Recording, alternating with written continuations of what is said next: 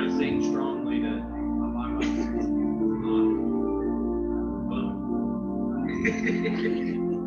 I understand sitting there alone being tough, so you don't have to worry about it. That's all right. Wait. Okay, you didn't get it. Simple thing. Thank you, Will. Okay.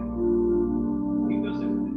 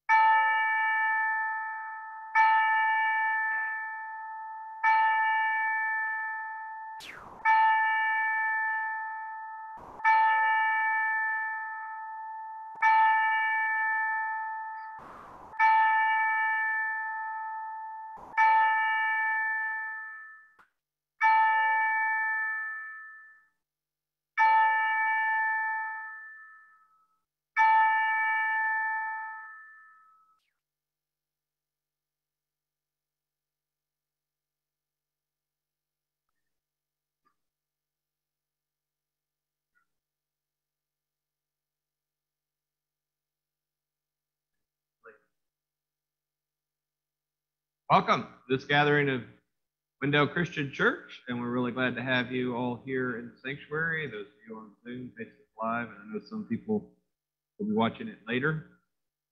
Today we're going to add another element back, getting closer to the old normal or a new normal, hopefully a new normal. After the communion hymn, the deacons will come forward and pass the communion elements out. So to receive it, we'll still be using the ones contain the bread and the cup together, but we'll pass it. We're wanting to preserve as much as we can the reality that the gospel is brought to us by others. We were all in a place, some raised in homes where you received the gospel from where you were born, but everyone had to receive the gospel from someone. You had to learn that all of those doubts in your mind about being lovable, people might have sold you the goods on, was actually untrue in the heart and mind of God. We had to be told the good news that we can feel separate from God, but that there is nothing that can separate us from the love of God in Jesus Christ. Somebody had to tell us the good news that when we were feeling alone, that God was present with us and alive in the Spirit. Somebody had to tell us the good news. So as we pass the elements of the Lord's Supper, the deacons passed them out. Remember that that is symbolic of you receiving the good news from someone else. And then when you hand it to the next person, that is symbolic of you being the one who hands the good news, who passes on the good news of Christ to others. For we are receiving, sharing, and giving Christ as we meet together today. So I'm looking forward to us enacting that on this day. I'm really glad that you're here. Today we're going to be talking about the joys of sharing Christ. And I hope that your heart is open not only to the ways you can remember people sharing Christ with you, but the ways in which we share Christ here, and the ways in which we will share Christ to our neighbors, our friends, and even our enemies as we follow Christ together. Let's share our welcome this morning. Welcome, all who are here. Welcome. Love you guys. Welcome, my physical, mental, and spiritual self to this moment. Welcome. Welcome, Spirit of the risen Christ among us. Welcome. Together, we willingly enter communion one with another. Welcome. Let's sing easily.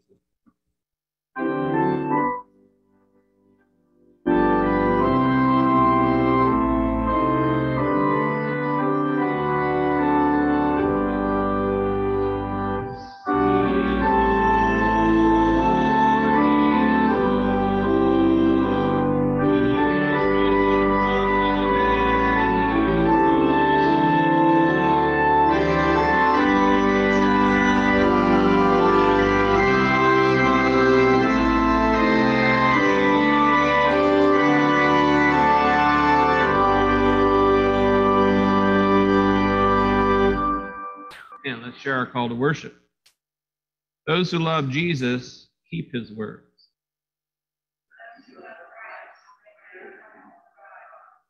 Those who know Jesus will know his peace.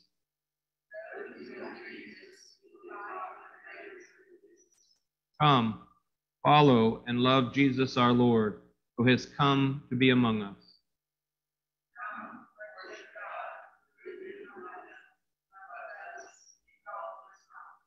And let's share a hymn of praise, you servants of God.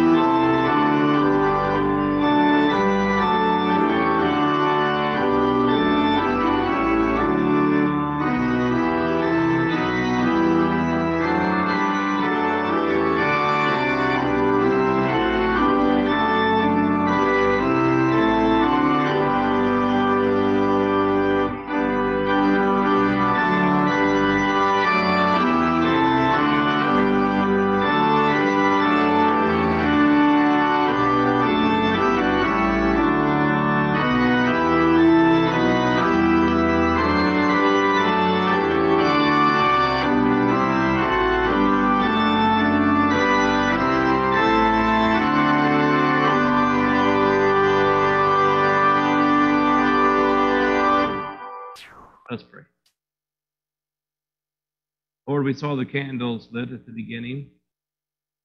We were reminded that in the midst of our busyness, we may have forgotten your presence. The candles burn, reminding us that you are present, always present. You were present in the week that has just ended. Some of us have been through struggles, trials, hardships. We've come here for a reminder that we're not alone, for encouragement, for healing, for all that you would do in our lives as you save us from ourselves and all that the world has done and will be doing to us and our neighbors. We're all meeting right here with you present. We're all approaching the table, everyone invited to participate, to receive you through your Son, Jesus Christ, in the bread and the cup. So be with us in this present moment. Be with those who in this moment are struggling. For those of us who have been through weeks with goodness, with things that brought us joy, with experiences of your love and grace, through your word and through prayer, through the lives and words of others, we ask that you would receive our gratitude and in this moment continue to encourage us as we find those good days happening as well. And fill us with your spirit and help us to receive with gratitude the bread and the cup, your Son, Jesus Christ. And help us in this time to listen deeply, for there are people who long for exactly who we are and what we have to give. There are people who are missing, who need to be here because we are the place that you have for them to grow to know your love and to share your love and to give your love to our community. So be with us in this time. Give us eyes and ears and hearts that are open to you. Pray that you would help us to become the people who embody and fulfill the prayer that Jesus taught us to pray. Say, Our Father, who art in heaven, hallowed be thy name. Thy kingdom come, thy will be done, on earth as it is in heaven. Give us this day our daily bread, and forgive us our trespasses, as we forgive those who trespass against us. And lead us not into temptation, but deliver us from evil. For thine is the kingdom, and the power, and the glory forever.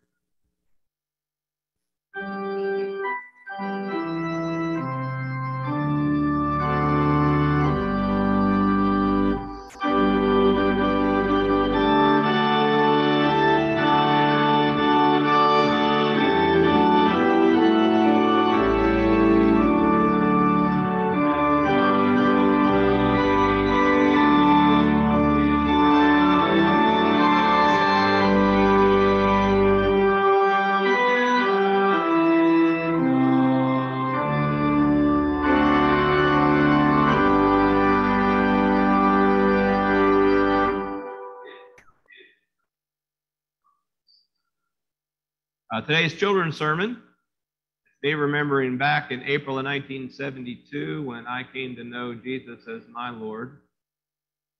I came to know Jesus through two things. One is the invitation my grandmother gave me that whenever I'm at the end of my rope to call out to God, because God would always be there.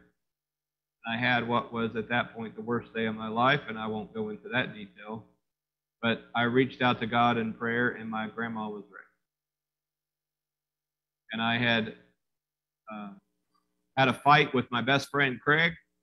And when I apologized to Craig, he said, "That's all right, let's play ball." And we went and played basketball. He forgave me instantly. And the next thing I did, that was on a Saturday, I asked Craig where he went to church. He said he went to First Baptist, Longview, Texas. And so the next day on Sunday, I went to First Baptist Church, Longview, Texas, received Christ, and was baptized in that church. We were reading a story today about Paul. I'm not really sure exactly how my grandma came to know Jesus or how Craig came to know Jesus. I don't remember that. Craig may have told me. My grandma may have told me. I don't really remember. But I do remember that they showed up, and they were the ones who helped me know Jesus. In the story we're looking at, Lydia has Paul show up. She was looking, and he delivered the message. And what I'd just like to say to all of us, you may be Craig, you may be Grandma, you may be Paul. Your friends at school, at work, they're waiting for someone to tell them how much they're loved by God. You can be the one that tells them. Amen.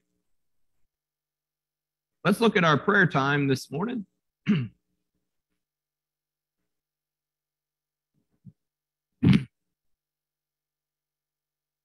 I understand that Debbie Best, who we've been praying coming out of her thyroid surgery, has been having some complications. And so we want to let's lift Debbie up in prayer. She continues to recover and be restored to health. Also, Jean Poole, who we prayed for in the past, she has done well with her battle with cancer. But I learned this morning that her sister died this past week. So be remembering Jean and her family, the passing of her sister. Any other updates or additions to the prayer? See, Melanie?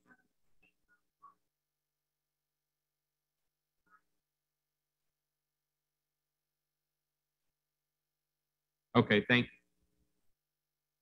Melanie's just telling us that Tom, who has been diagnosed with a form of muscular dystrophy, is doing really well. So we can continue to pray for him in our hearts, but take him off the prayer list. And if he has future episodes of change, we'll pray. Thank you. Teresa.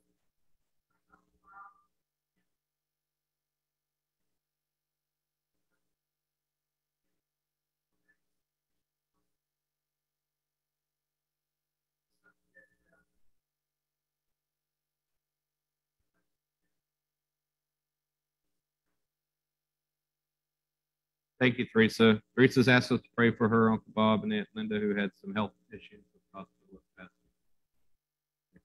Vicki? Oh, I thought you raised your hand. Oh, it was. Sorry. Marty.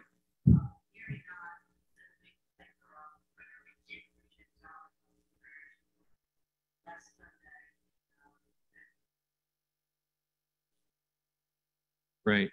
We've been praying for Erie Knott, and she let us know we can take her off the prayer list. She was even with us in worship last week. Thank you, Marty. And Michelle. What's his last name? Okay. Who's that? Uncle Pat. What's his last name? Okay. Michelle's wanting us to pray for her Uncle Pat. We can take Kramer off the prayer list. We're going to pray for her Uncle Pat. She's going to give me the spelling later. Thank you.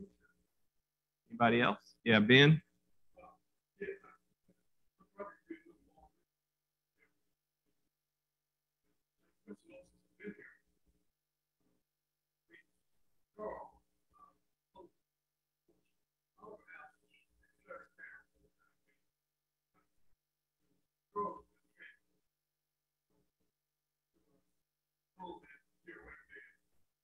Okay.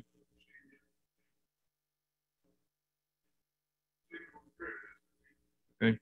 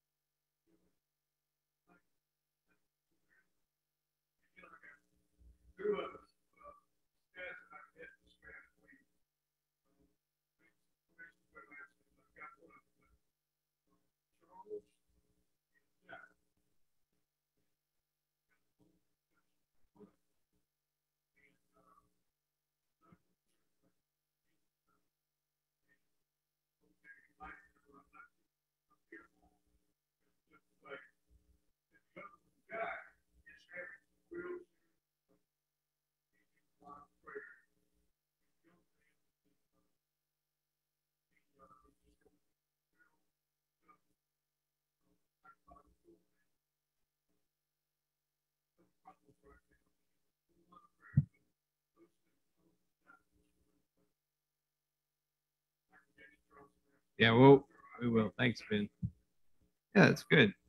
Ben wanted us to keep praying for Carl Holt, who's attended our church some, but he was moved from Oliver House, which is local, to a facility in Raleigh.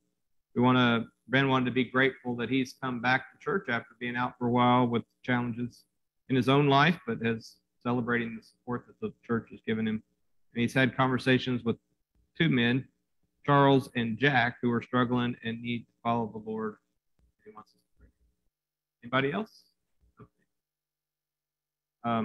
I'd like to ask y'all to pray for me as I go to the doctor tomorrow. I have my boot on, and tomorrow we find out if it's physical therapy or surgery. And I really want it to be physical therapy so it doesn't cramp all the plans that I have with my grandchildren between now and the fall. I'm hoping to avoid that. All right. Let's go to the Lord in prayer. We'll have a time of silent prayer, and then I'll voice a prayer.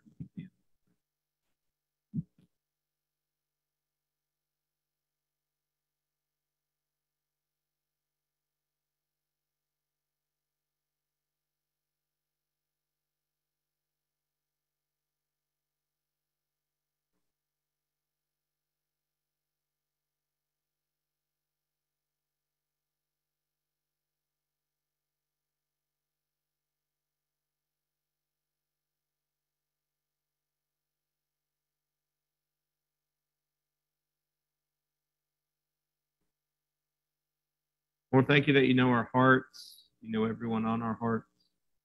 You have on yours people who are around the world who are struggling through hard times, struggling to notice you in the middle of good times. I pray that you would be with us and help us to not only hold people in prayer as they go through all that life gives them, but that they would go through all of it with all that you wish to give them in your spirit and your love, your grace, and that we would become the people who bring relief to them. We lift up all that's going on in our world in places of conflict and need, struggles that we're aware of in the news, and all those struggles that just don't get to our attention. We ask that you would help us to be the answer to prayers, that you would be with folks like Charles and Jack, and we hope that you would be helping us to go and reach the people who need your love. Be with us now, fill us with your spirit, enable us to be your body in Jesus' name. Amen.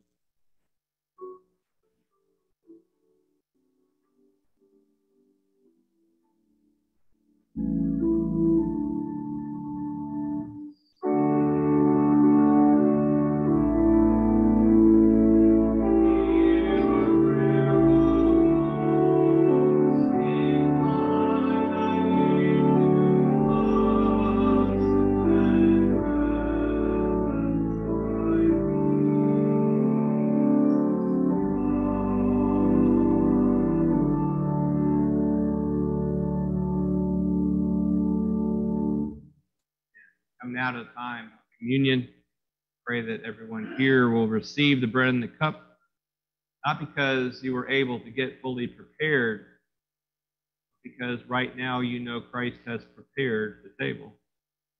Not because you come here without having any sin unconfessed or without the purity of heart that you might be moving towards, but that you would understand that Jesus has come without sin, with the full purity of his heart. So we are received because of who Christ is to us and who we are to Christ.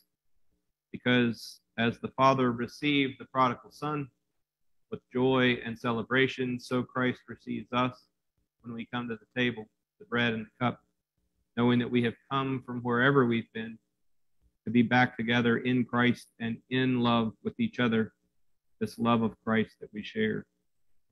So I pray that you would experience that and find in your heart the longing to help others know the same. In the name of Christ, we come to this communion. Amen. Let's sing our hymn of communion. Jesus calls us before the door.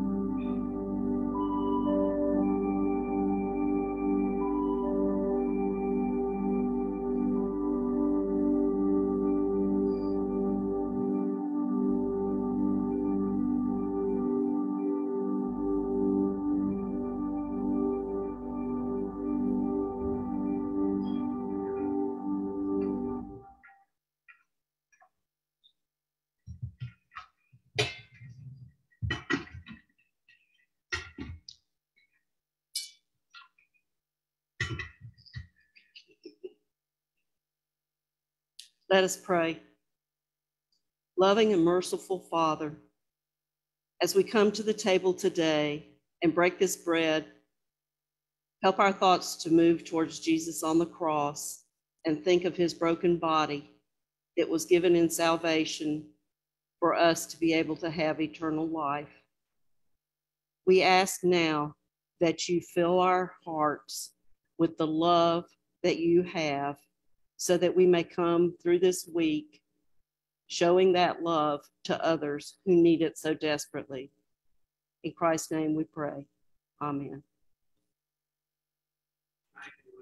Jesus took the bread and broke it. He said, "This is my body broken for you. Often as you do this, do it in remembrance of me."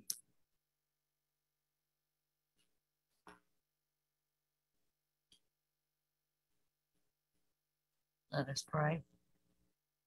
Dear Heavenly Father, as we come to this communion table with praise and thanksgiving for the wine, which represents the spilt blood of Jesus for the forgiveness of our sins, please continue to be with us as we pray our unique individual prayers, as well as our prayers as a congregation, that we will listen and be receptive to your will as to how to most effectively serve our community as well as each other today and ongoing. And in your name we pray. Amen. Amen. Same way he took the cup and he blessed it and said, "This is the new covenant in my blood. Often as you do it in remembrance of me."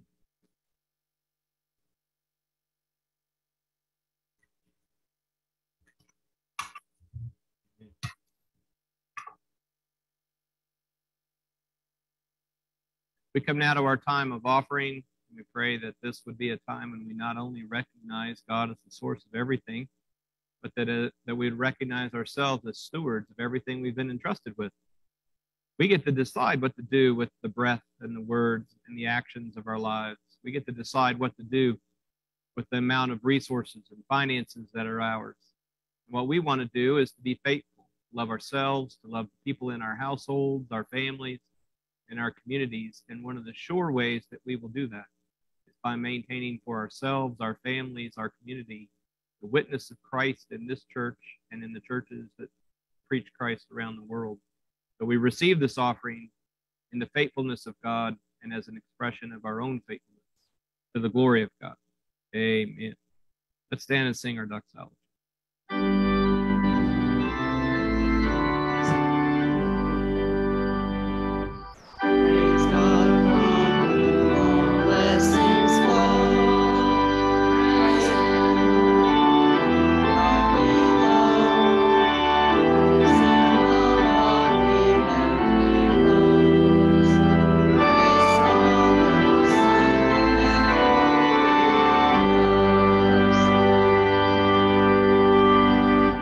Maybe seated.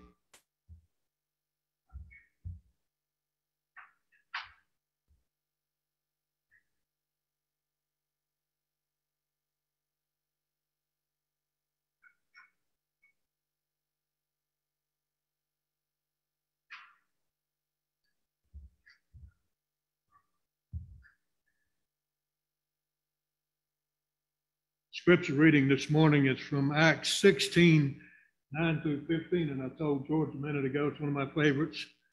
And it's all my favorite, but that one is the one especially dear to my heart. Acts 16, verses 9 through 15. If you have your Bible, follow along with me as I read from God's holy and inspired word.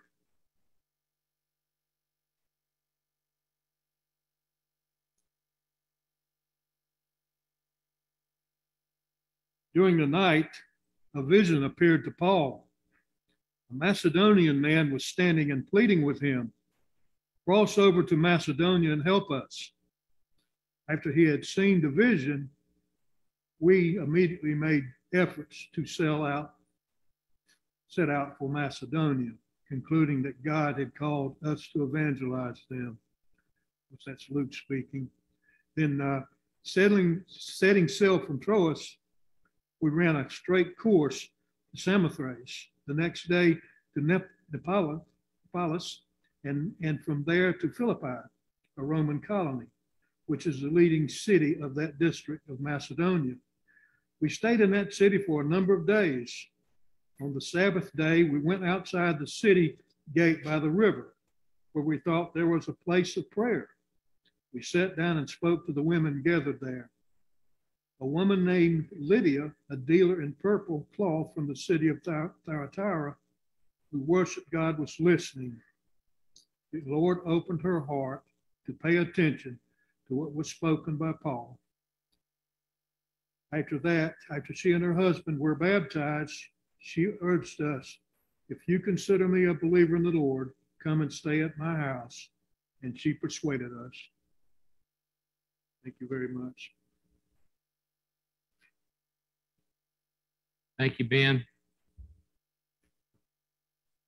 This morning, I'd like to talk about the joys of sharing Christ.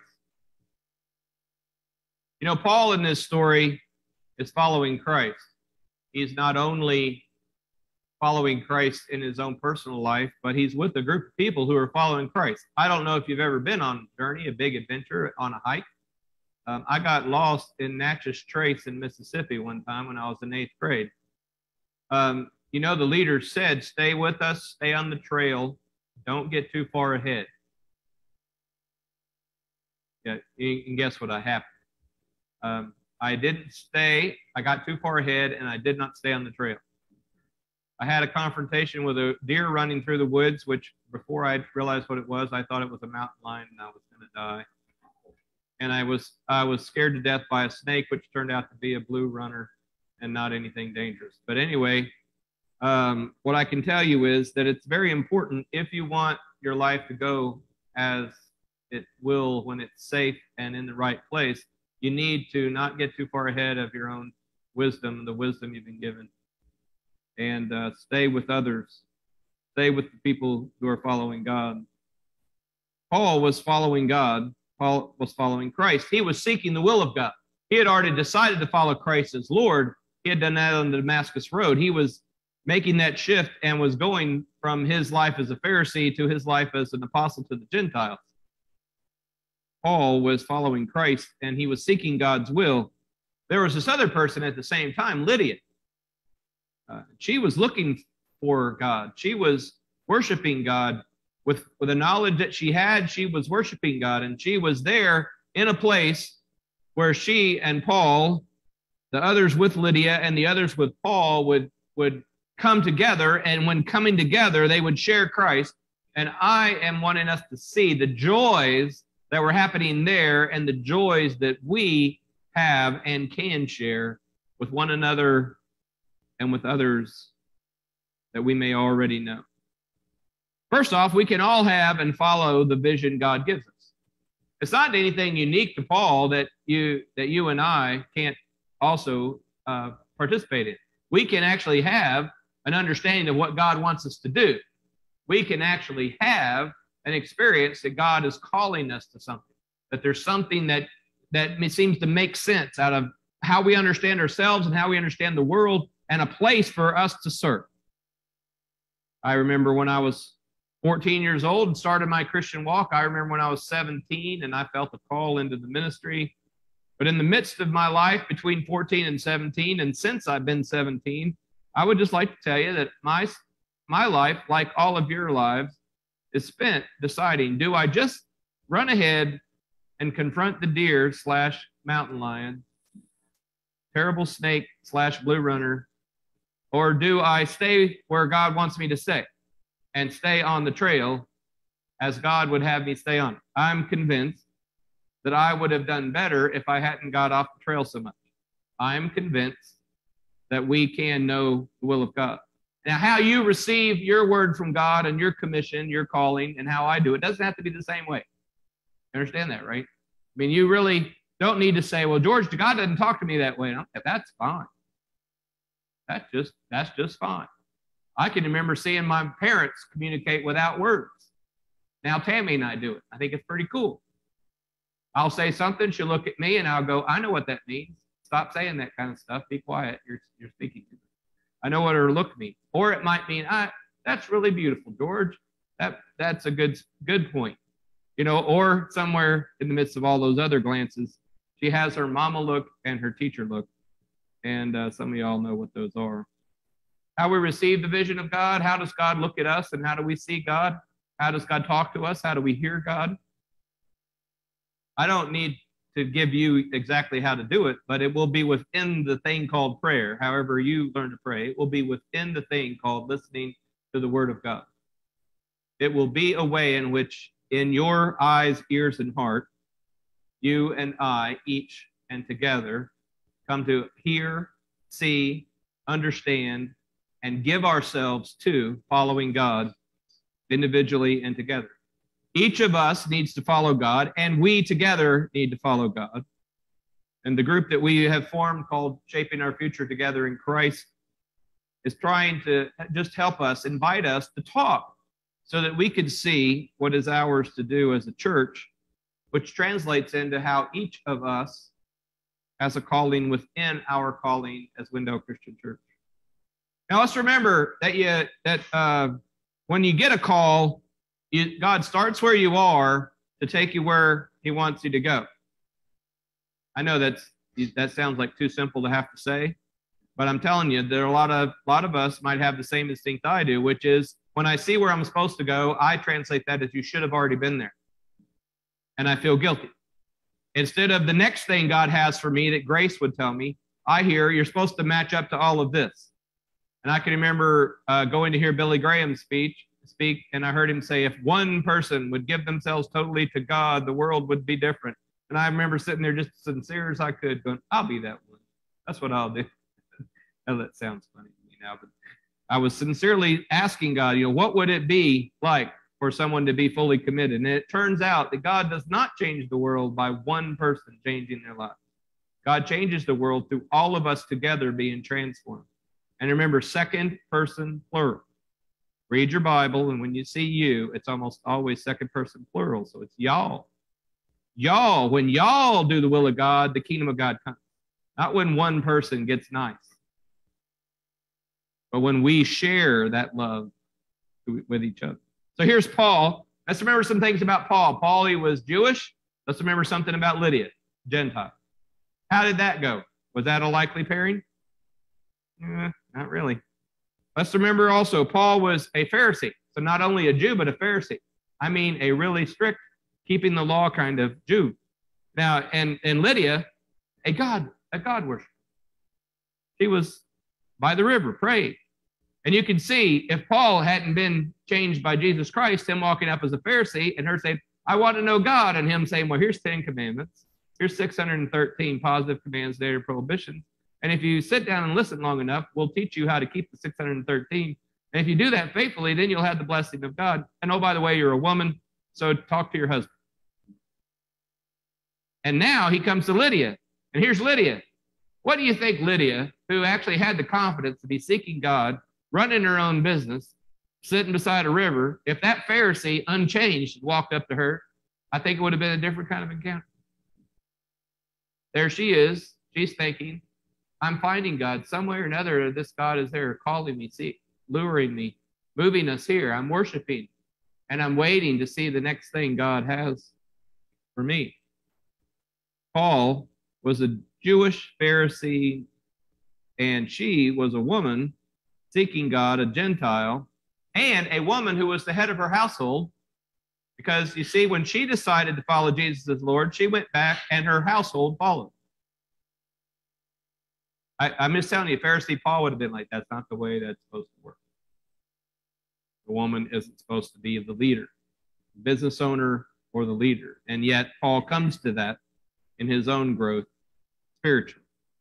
So what I want you to understand, and for me to be reminded of, and us all to be reminded of, is that you have to perceive the word of God as God is showing you the difference between how you see things and how God sees things. How you hear things and how God hears things. How you work and live in life and how God works and lives in life. And I'm just telling you that there would have been a time prior to their spiritual hunger and the life of the Spirit in their lives where Paul and Lydia would not have had such a cordial encounter. And yet there they are. Remember that God's vision is not the old one. God's vision is not one that doesn't include and fulfill the old.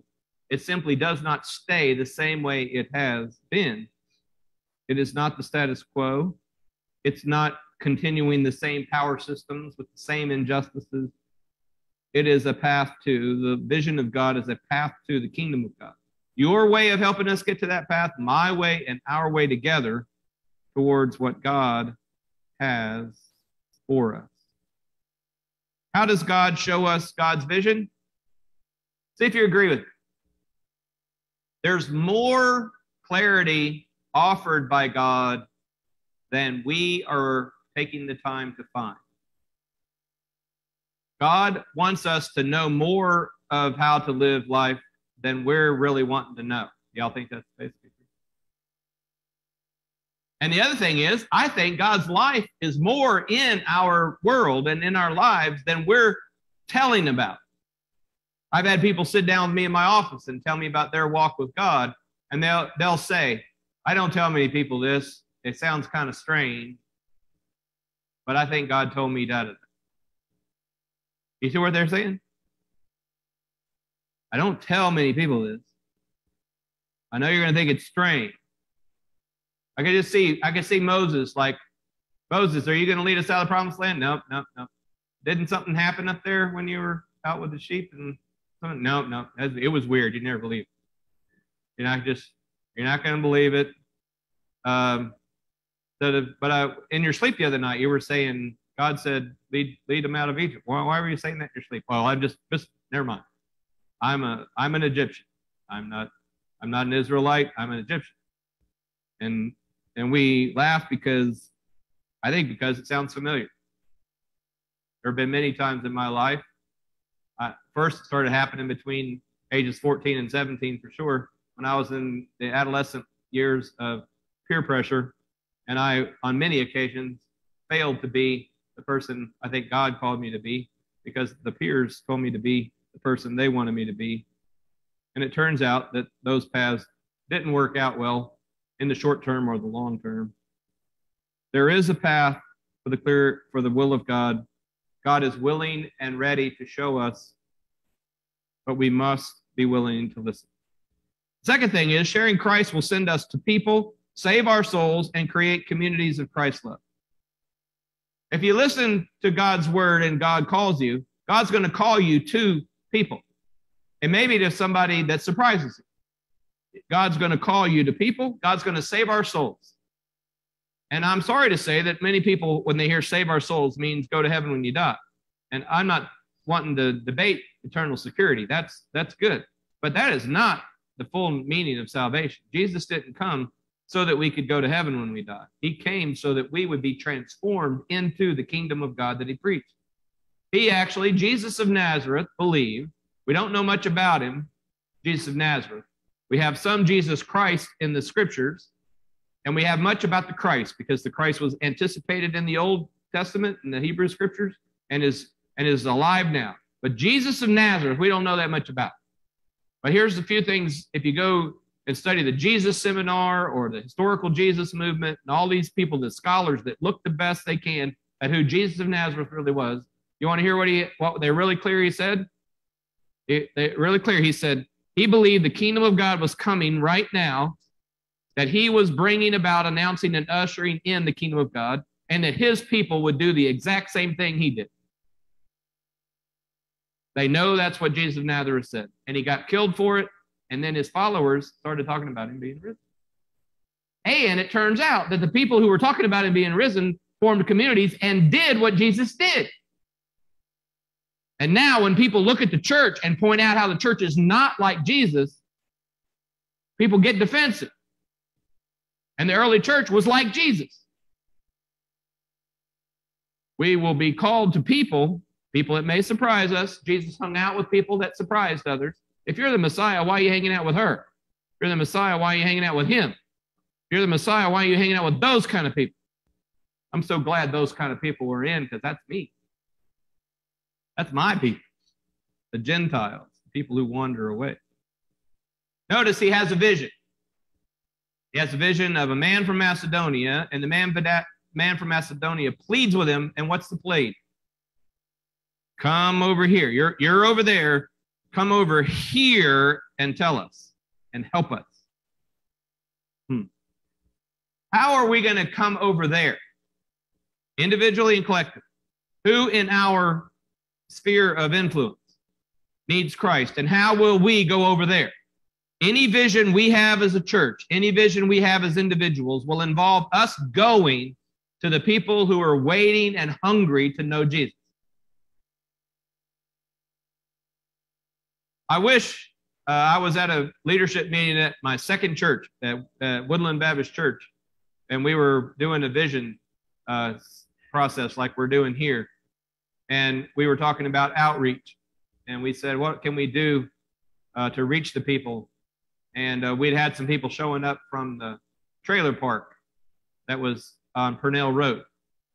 And they weren't like the rest of the people in the church. And their children were loud and unruly. They didn't know how to act in church. And we were having this debate about, do we really want people in here who don't know about reverence? And then I said, well, what are we going to do? And one man said, he later came to different understandings, but at that point, the man actually said, we have welcome on our sign. They can come if they want.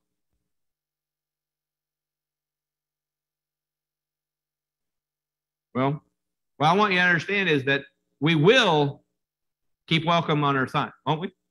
And we will do as Ellen said. Ellen was in my small group. We had a regional meeting of Disciples of Christ yesterday online, and I thought it was just listen to the speaker speak. So I had my hat on and my sweaty T-shirt because I was doing yard work before and the breaks and after, and I was sitting there watching, and all of a sudden they're like, "We're putting you in breakout groups," and I was like, "Well," I started to sign off, and then I thought, "No, I'm not going to wimp out." So I put on. I had my hat on. And I was like, "Hi, I'm the pastor at Window Christian Church.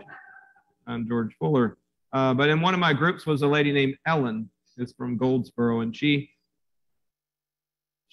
said, with deep emotion, I don't know that I saw her tears falling, but she had deep emotion. She said, we really need to get everyone to come to communion. We all need to be in Jesus together. Woo-hoo-hoo. Preach, sister. I told her I reserved the right to quote you tomorrow. She said that was all right. Paul is a Pharisee. He ends up reaching a Gentile. Paul was a man with clear understandings of roles of men and women, and he ends up giving the gospel and starting the church with a woman. Lydia became one of them.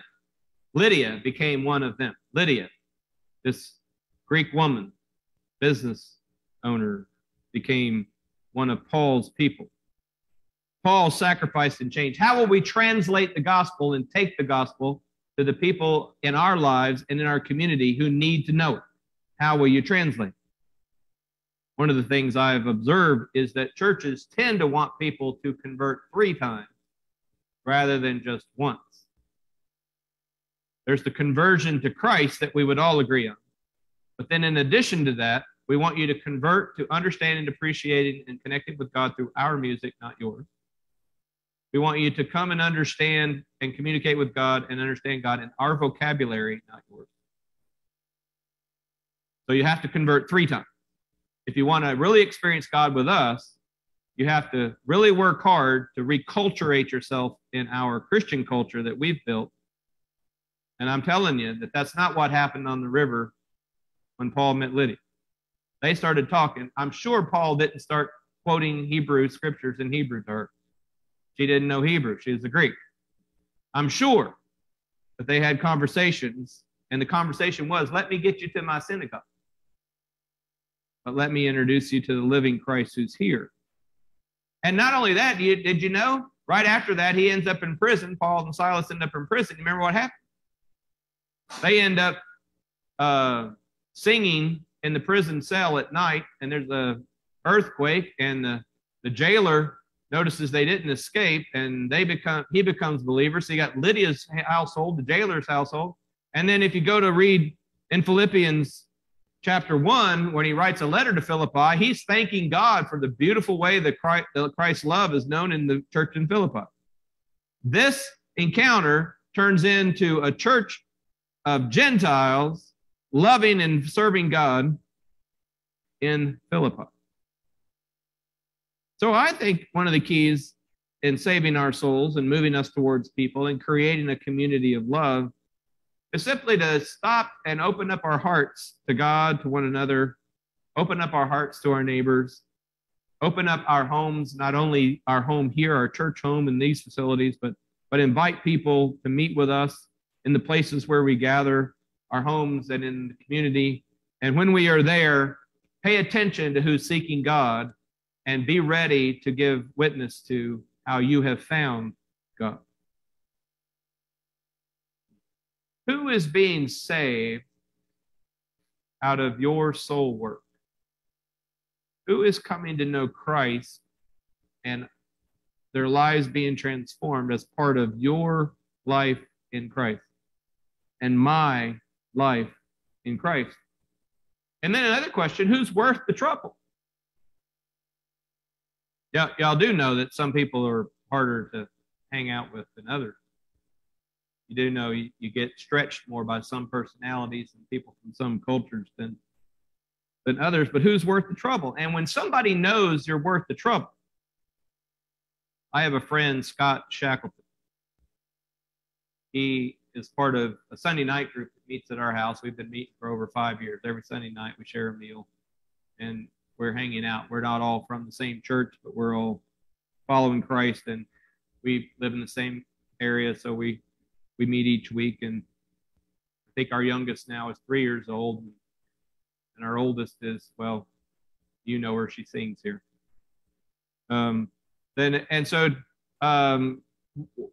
Scott and his wife adopted 5 children and had 2 of their own. And the 5 children were not of the same race as the 2 of his own. And they have been raised and have been loved. And they had many challenges. Some of them had challenges that predated their birth because of the state of the life of their moms that gave them birth. What I see in Scott is that the gospel is being lived out in the lives of other people who were invited into his life, and he adjusted his life constantly and still does to incorporate them and who they are and where they came from. And I just want to honor that. And to one degree or another, you know, if you're going to go to Colombia, South America to preach the gospel, you learn Spanish. And if you're going to go next door and talk to them about Jesus, you have to learn to speak in the way, maybe the same English language, but speak in the way and help them understand the love of God in the way that they can hear it. The third thing is that Wendell Christian Church is looking and listening for God's vision. So I asked the question today, are we open? Are we listening? Are our hearts open? Notice in the passage that Ben read, it says that concluding that God had called us, we went with Paul. Paul has the vision, and then the people say, and includes Luke, the author, when we became convinced, we were concluding that God had called us to go.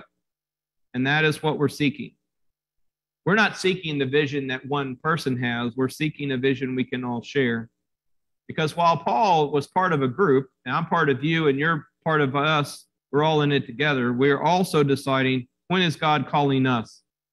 Because you can follow Paul's life, and there were times when people that were with him went on with him, people that were with him didn't go on with him. It was a wide variety of ways Paul kept following God and others followed God. The world was transformed by people following the vision God gave them, not by following an individual. And Paul says later that the reason I know you're immature is you say, I'm of Paul, I'm of Silas, I'm of Apollos. You're following men, and it's all Christ. And so for us, we come to Christ again. The last thing, imagine our fears being gone. Take a big deep breath. Imagine our fears, your fears and my fears being gone. And we're secure in eternal life, now and forever. Secure. Imagine our loneliness dissipating and we never feel alone because the vibrancy of the Spirit and the fellowship of Christians is so much a part of our lives that we're never alone again. Imagine our depression becoming a sense of adventure because while we lament and long for meaning, we find meaning and we find how we can be part of something big and beautiful. And even though it's unknown in some ways, it's an adventure because we're secure with who's with us on the adventure. So first, we must let Christ do this for us. If we feel overly challenged by witnessing to other people, I'm convinced we need to come back and let God take away our fears. Let God renew our commitment to the fellowship of believers, and let God show us that we're on an adventure that is secure for now and forever. When our mayor was with us on Thursday, she shared ways in which faith communities can be part of our town. And we're collecting the list. And I just want to tell you one thing. The good news is we're not going to do it all. And the even better news is there'll be something for us to do. We are going to know what it is for us to do in our community. We will know our calling. So let's imagine our neighbors. Imagine our neighbors seeking God. Some of them might not even know that's what they're seeking. They just know they're desperate. And what they have in their life right now doesn't solve and calm their desperation. Some people might just be desperately alone. And that people around in their lives don't end their loneliness because they feel alienated even from the people in their lives. Imagine our neighbors. Maybe tonight when you're sleeping, you wake up and remember your dream.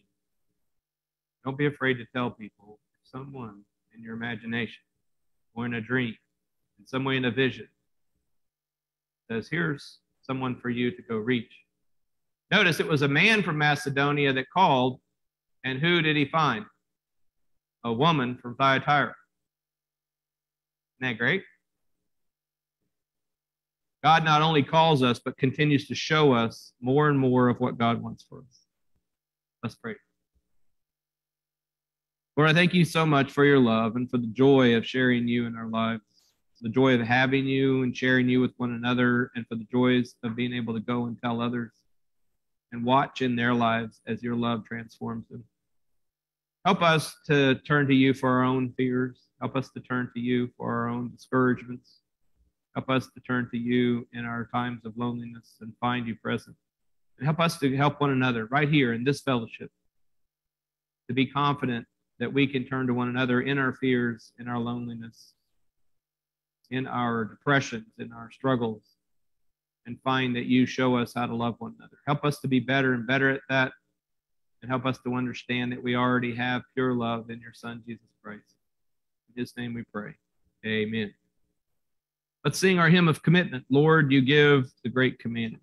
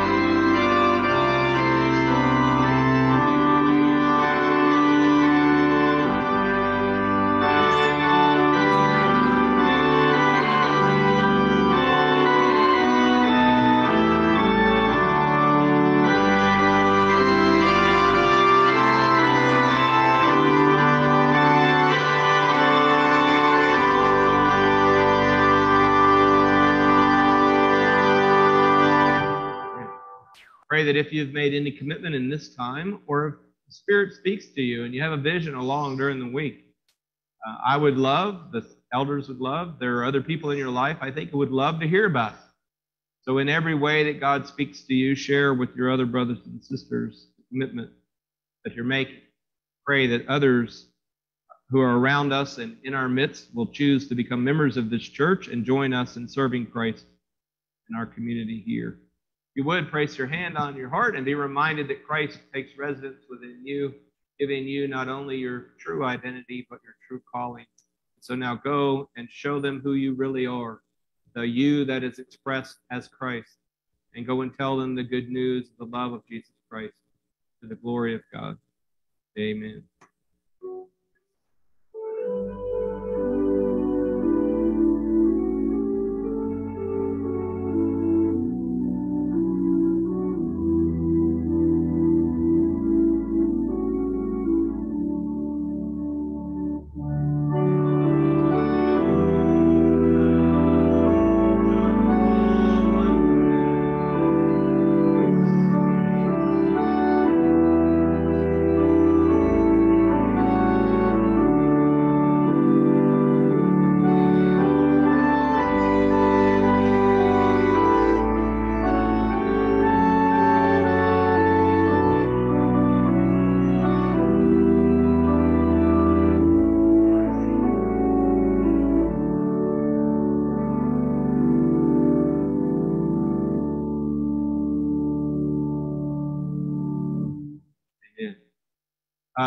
Remember, we have the devotion Wednesday mornings at 7:30 on Zoom and Facebook Live, and we also have the Bible study at 10:30 here in the